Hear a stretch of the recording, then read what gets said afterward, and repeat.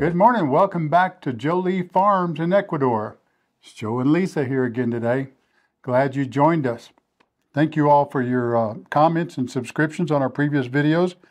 Hope you'll continue to watch and leave your comments.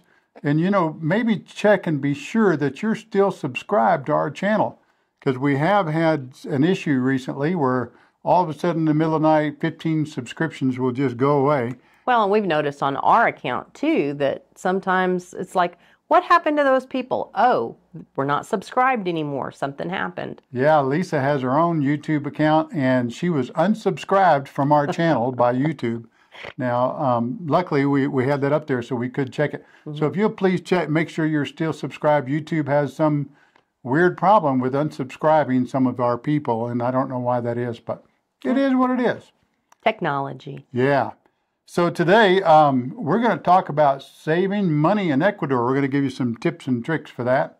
And it's obviously not the only ways, because there's probably all kinds of ways, but these are just ones that we've talked about and want to bring to you. Yeah, there are a lot of ways to save money, but these are proactive ways that when you're here, you can really, one, save money, and two, not impact the economy negatively.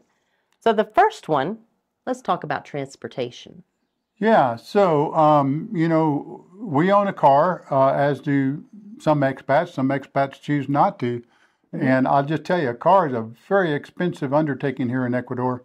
Cars maintain their value well, so used cars sell for a lot. Now, we live outside of town, so for us, getting backwards and forth to town, a car is needed. It's necessary. If you live in the city, you don't really need a car. You can live in the village of Vilcabamba and never have a car. So one way to save is don't buy a car unless you absolutely have to. That'll save a lot. Yeah. And so there are taxis. Taxis can take you everywhere. We can get taxis here to our house, $4 each way. So, that's not a deal breaker. Yeah, on your taxis, always check your price before you agree to take the ride. Yeah, in the city, they're supposed to automatically start the little meter, but out here in the country, they don't have those meters in Vilcabamba. So always ask before you get a ride somewhere what it's going to cost. Different taxi drivers charge different amounts. Yeah, they're not supposed to, but they do, and so you need to be aware of it. So there's ways to save money without taking a taxi, and that would be the bus. We have ridden the bus here before. We have. And it's very inexpensive. When we rode it, I think it was like about $1 a piece to go to Loja. Yeah, it wasn't much. I think 50 cents to $1 or something like that. It was not much. And it runs like, every 15 minutes? I don't know. It runs a lot. Yeah, there's 3 or 4 different bus lines that run back and forth to Loja from here. There's not a shortage of buses. Yeah. Now, don't hold us these prices, because the prices have changed a lot, especially since the pandemic. But it's going to be fairly close. But we have found we like what's called the taxi ruta, actually even a little better. Yep. And these are dedicated taxis that are subsidized by the government. And they drive from Vilcabamba to Loja and back and forth all day long, about every 15 minutes. They leave from the bus terminal in Vilcabamba. You share this taxi with up to 4 other people. Now, you could buy the whole taxi for yourself, probably for, under $10. But I will say that it's very cheap if you're sharing it. And so like Lisa and I have done that. And I don't know, $2 a piece, something like that. And again, pre-COVID, it was not much. Yeah, so that's about what the pricing is. And it takes you to their offices in Loja, which is a couple of blocks from the central Mercado. Very easily walking distance to all of downtown. Or they will let you off along the way. Yeah, they will do that, yeah. So, Taxi Ruta is a great example. Sure. Again, there's no shortage of buses here in Ecuador. In cities like Cuenca, you now have the electric train, and you can buy, I understand, a little card in advance, and you get so many trips, on the train, and you get it discounted, especially if you're over 65. Yes, yeah. Yes. So, there's a lot of ways now. One of the things that's kind of neat, too, is there's van shuttle services here that will take you to places like Cuenca. Ishkaluma, Hasteria has a nice van. We've taken that a lot of times. A lot. Yeah, and that's, I think, somewhere in the neighborhood of $25 a piece now. I'm not sure. Back when we did it It was pre-COVID, 20. it was like 20. Yeah, I think it's 25 now, so you have to reach out to them and check. Cheaper than a taxi. And they make one stop along the way at a Midway. gas station, Midway, for a restroom break. Yeah. And so that's, a 4.5 hour trip, and the van is comfortable, it's nice, the drivers are good. There's also, I think, elite tours. elite tours in Loja that will take you to Cuenca, but of course then you've got to get from here to Loja. True. And they drive a little faster. They're a little less safe, I think, than Ishkaluma van They drivers. drive really slow uphill and really fast downhill. Now they've gotten some new vans, I understand, since we last used their service, so maybe they're a little better. Yeah. Yeah, there's just lots of ways to do that here, and we really like it. We like the shuttle service. The taxi ruta works. I still take the taxi ruta if I need to, like my car's in the shop or whatever, Oh, yeah. and it works very well. Okay, what's next? Another great way to save money in Ecuador is in where you stay, in your hosteria or hotel. Yeah, now depending on whether you're here as a tourist or whether you're here to live long term, these things change. But so for backpackers, Ishkaluma has a backpacker lodge. It used to be $8. I would imagine it's probably 10 now, maybe 12. But you stay in a backpacker lodge there, so very economical. Well, there's a lot of places that I think have shared hosteria rooms where you pay for basically a bed. Yeah, and so that's available here. So the high end of hotels here, your Descanso del Toro, they're going to be $50 a person per night. Really nice hotel, nice accommodations. Then you've got places like La Toranza, which you've seen in one of our videos. Yeah, there's a lot of it just depends on what you're wanting to do. If you spend a lot of time in your hotel room and you like the nicer accommodations, really, really nice. Yeah. But if you want to spend most of your time outside and exploring Ecuador, might as well go for a less expensive space. Yeah, and today would be a great day to explore Ecuador. Oh, yeah, it's The beautiful. wind stopped blowing. Yeah. The sun is out. It's a little cool this morning, but great day to hike today. So yeah, La Toranza is from $20 a person per night. And if you're just looking for a place to hang your head and a nice swimming pool, there it is. Yeah, nice. Yeah, we questioned swimming pools, but it does get warm enough here, especially down in town. Yeah, especially in the center of Vilcabamba, it does. Now in Cuenca, we like to stay at a little place called Pegasus Hotel. So that's a nice little hotel. It's right in El Centro, in the heart of things, a couple blocks from the chapel. It is the cathedral, I should say. It is $20 a night per person and up, depending on which room you get. Yeah. They also give you breakfast for that. We usually eat across the street at Colo Restaurant, owned by my good friend Frank and his lovely wife. Shout out to Frank. Shout out to Frank. So yeah, great place to stay. Stayed there 3 or 4 times now. Like it. If you want something more elaborate, you can go a few blocks away to Victoria Hotel and pay $100, $120 a night, and have it in a historic hotel, an old mansion. You've probably seen our video on that. Very fancy, really nice. Really nice, yeah. But we really like the Pegasus. It's good room. It's got nothing that's lacking at all. We like it. Yep. So let's also talk about Food. eating, dining out. Yeah. So that's can be all over the place, just depending on what you want. It really can. Prices here are a lot cheaper, though. Cheaper than the States. Yeah. So, I say look for the local restaurants. And when I say local, local Ecuadorian, if you're trying to save money, look for things like what we call almuerzo here. That's a lunch special. So both desayuno in the morning, they usually have a breakfast special, and then they'll have a lunch special. Those are going to be cheaper than anything you order off the menu. And, it's going to come with a main dish, which could be chicken, goat. Yeah, it's not like it's one thing, but they do fix a special. But you get like a soup to start off with. You usually get a dish with a meat and rice, maybe some plantain or some kind of yuca little fry. salad on there. Yeah, a little salad. You're going to get a drink of some sort. It could be anything from the horchata that they like to make here to lemonade. They make a lot of lemonade. Sure. So you're going to get a little drink that goes with that. Here in Vilcabamba, that's, $3, $3.50, right in that range. Yeah.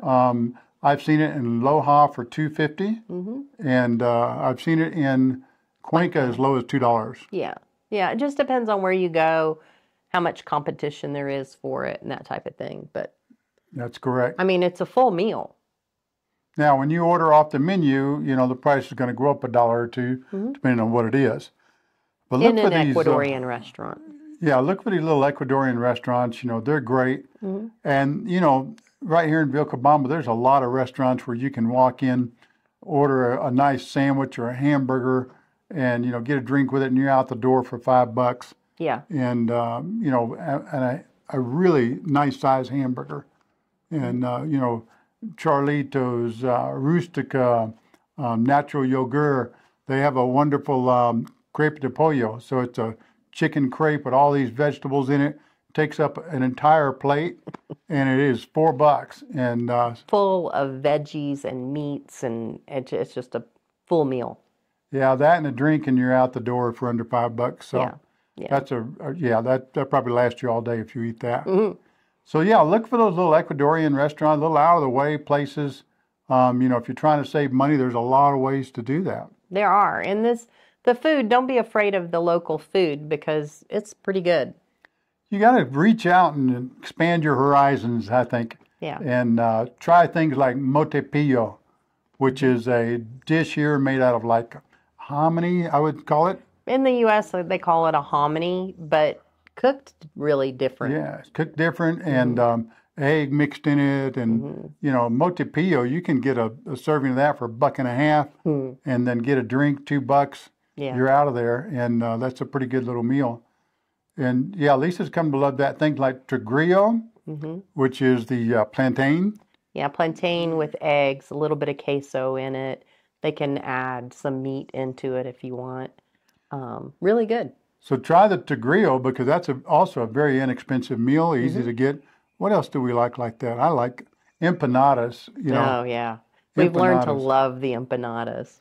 Yeah, and you can get them, with just cheese, or you can get them with different meats in them. And verde empanadas, the green ones, are just wonderful. You can get the verde almost anywhere, but there is a place in town that now has smoked meat in them. Yes. Oh my gosh. Shout out to Sammy's restaurant. Yes. Catherine and Bobby, they're doing a great job over there smoking chicken. Yeah. And you can order a whole smoked chicken, half, quarter, or you can get the empanadas with smoked chicken, smoked pork, cheese. They have a Hawaiian version. Yeah, I was going to say, a lot of the things that they do here is like the meats are mixed with pineapple, or the nachos mixed with the mangoes. What a treat. Spicy mango nachos that are out of this world. Yeah. And you can either get smoked chicken or smoked pork on those. Wow, really makes a nacho. It works. So yeah, a lot of these hosterias are going to have breakfast included, so you might want to look at that as well. It's usually, it's a meager breakfast, some eggs, toast. It is. It is.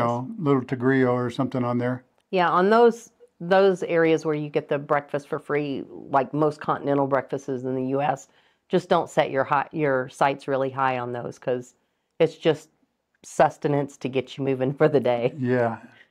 And, they all have coffee. So, yeah, coffee is always good. Now, some restaurants, especially in Cuenca, are going to serve a freeze-dried coffee, an instant coffee. Yeah.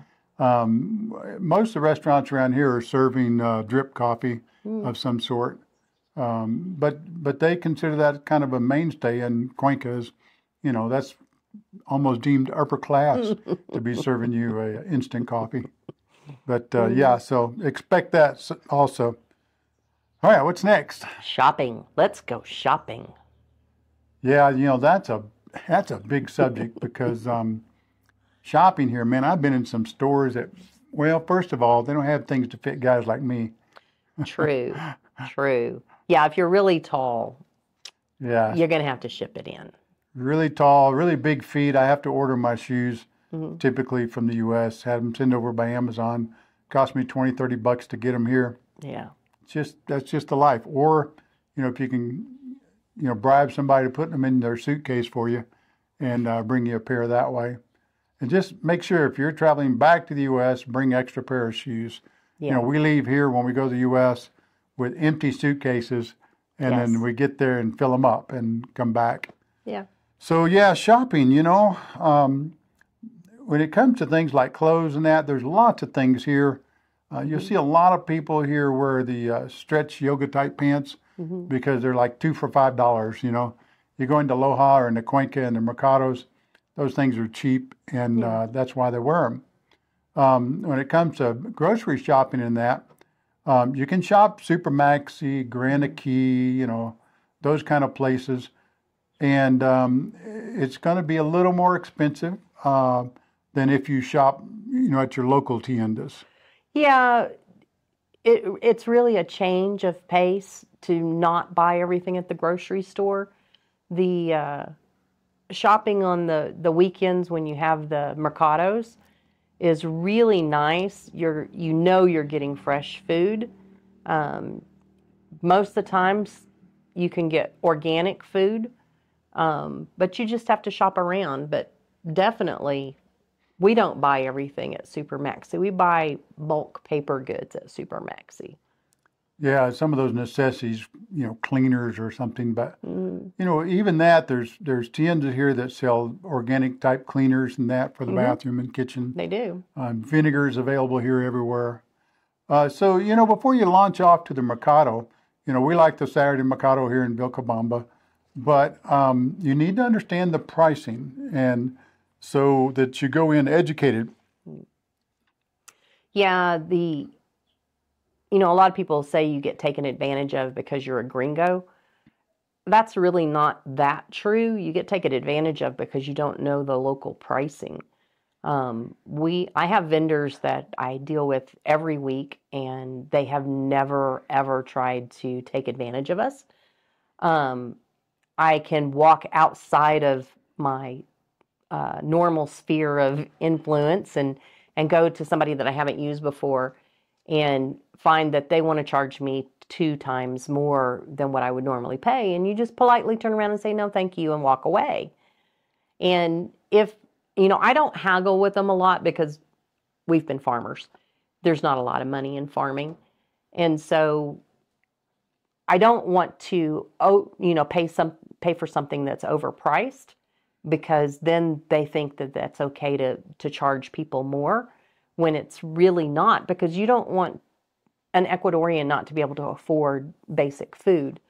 And so, like, one lady was selling some small pineapples, and I asked her how much they were, and she told me, well, they're $2. And it's like, well, that's pretty small for $2. I don't think I can do that this week. And she says, for you, $1. Okay, $1 I can spend. But a lot of times they will haggle back with you if you're politely turning around saying no.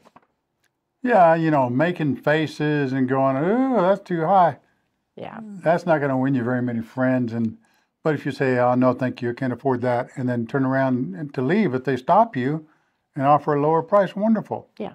You'll soon learn $2.50 for a head of broccoli is not correct. No. $1.25. Depending on the size. Yeah, depending on the size. So yeah, when you start hearing $2 on a head of broccoli, back away, or $2 for a mango, $2 for an avocado, then someone's trying to take advantage of you. Yeah, and a lot of times the season does impact things, the size of it does impact things. But once you comprehend what the normal price is, you can go, oh my gosh, I'm getting twice as much for, a 50 cents more. Then you can go, okay, this is still a pretty good deal. Yeah, so just make yourself aware of what things sell for here. And, if you really want to save some money on your produce and like that, get together with some friends and go out to Puerto Seco in Loja. Puerto Seco in Loja.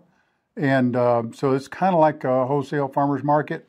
but you buy things in bulk there, like a big giant bag of potatoes and giant bags of mangoes or avocados, cases of apples. And so you can save some money there, but you've got to have some people help you divide that up and participate in that. Yeah, if you're trying to do it yourself and you're going to try to put all that up, you may waste all of your savings because you don't get it put away properly fast enough. Yeah, your potatoes, I mean, if they go bad before you can use them all, then you really haven't saved any money. Yeah. And we find potatoes right here in Vilcabamba at Vilcanita fruit stand pretty cheap. You know, we drop in there once or twice a week and pick up what we need and come home. Well, and the way a sack of potatoes works is the really nice ones are on top. Down below are really small, not as pretty ones. Or they could be already sprouting out. Oh, yeah, they sprout out pretty fast with the climate here. So you really have to process them pretty quickly. But yeah, getting together a little buying group and going out there, that's a great way to save money. And again, putting some things up. If you're just visiting, of course, you're not going to want to do that. You'd never go through that many potatoes. You wouldn't, but as a tourist attraction, it's a really interesting Cool place to go to. Yeah. And you can buy everything out there, you know, dried beans, you name it, honey, Eggs, whatever. fruit, Yeah. yeah, all kinds of stuff. Yeah. Lots of great stuff out there. Okay, what else do we have? The last one is tourist attractions and being able to go and do things that are fun. Yeah. So, you know, it depends on what you want to do. We've said in our video about the zoo here in Vilcabamba, 50 cents for kids, $1 for adults. I think over 65, I get in for 50 cents. And that's an all-day thing. So you can go swimming while you're there. You can go to the zoo part. You can have picnics in the beautiful picnic area. Yeah. So, I mean, you can do some things for cheap. The park behind the Coliseum here in Vilcabamba is absolutely free. They got basketball courts. They got soccer fields. They got playscapes for kids. They have workout exercise equipment for free there you can use. That's in a lot of the parks. Yeah. Hipiro Park is absolutely free in Loja. Yeah. You can go into Hipiro, spend the whole day for nothing, and really enjoy the park and, you know, get in some outdoor time. Yeah, if you enjoy parks, family parks, Ecuador does them very well, and there's a lot of them. Yeah, they put great emphasis on the family here, and that's seen through their parks without a doubt. There are some things you can do, like horseback riding here. You know, different prices. You know, like 3 or 4 different outfitters here in Vilcabamba. Yeah. They can take you up to the waterfalls at Yambarada Alto. That's kind of like almost an all-day trip. Well, you can either hike to the waterfalls or you can ride a horse to the waterfalls. We recommend the horse. Yeah. So Mandango, you know, of course, those kind of trails are all free to hike. There's lots of those kind of things you can do for absolutely free. There are tourist attractions in Baños. While we haven't been, we've studied it a bit, and some of those things cost, you know, $1, $2. Really, you know, fun stuff to do. Of course, you got to get to Baños. Yeah, and a lot of these things that we're telling you about that are really inexpensive, you're not going to find on the internet. They're just local little companies that have positioned themselves to take people on tours.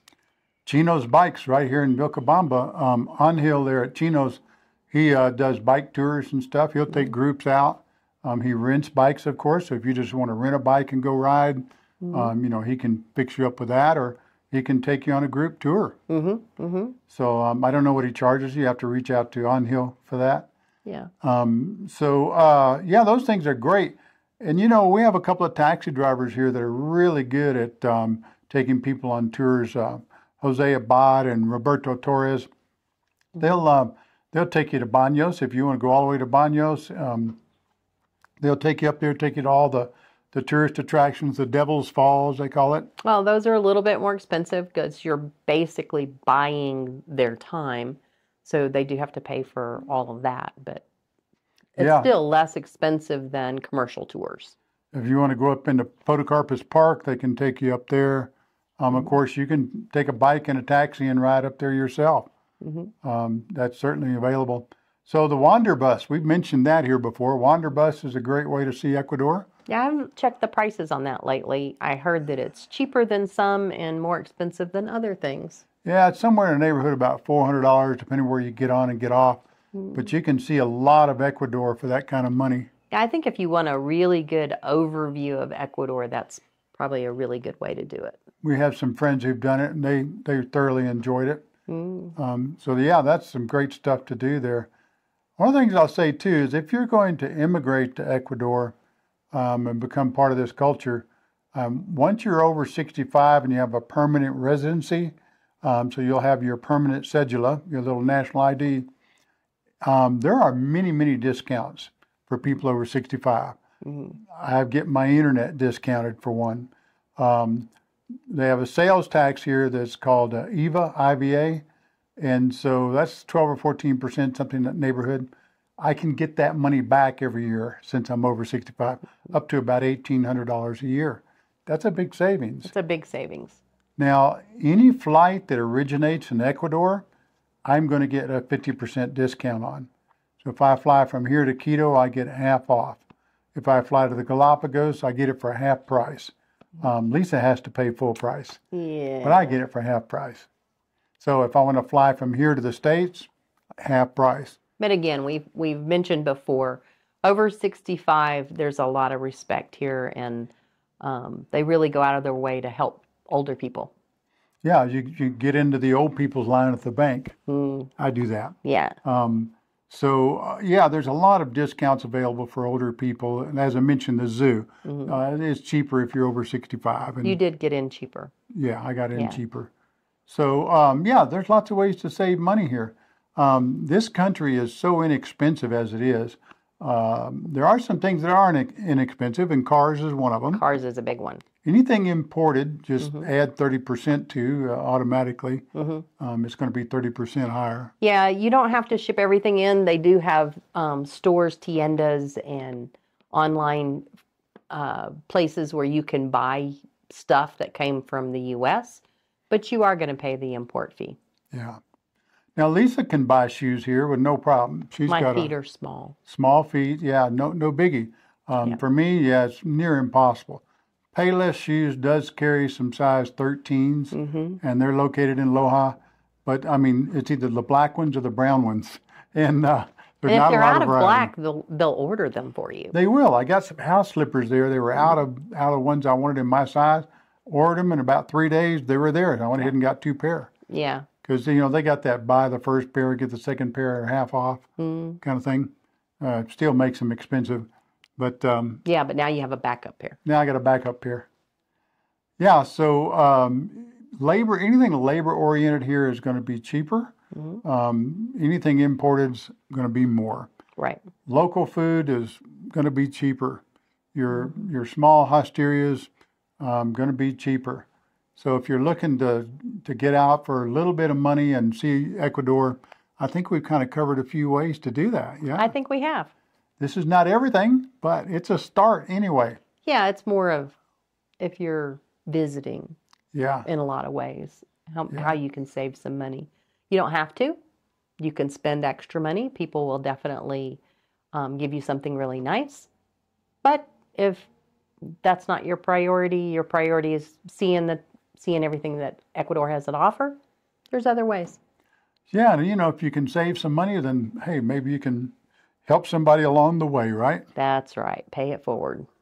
Okay, I think that's about all we got for today. Thanks for watching. Ciao for now.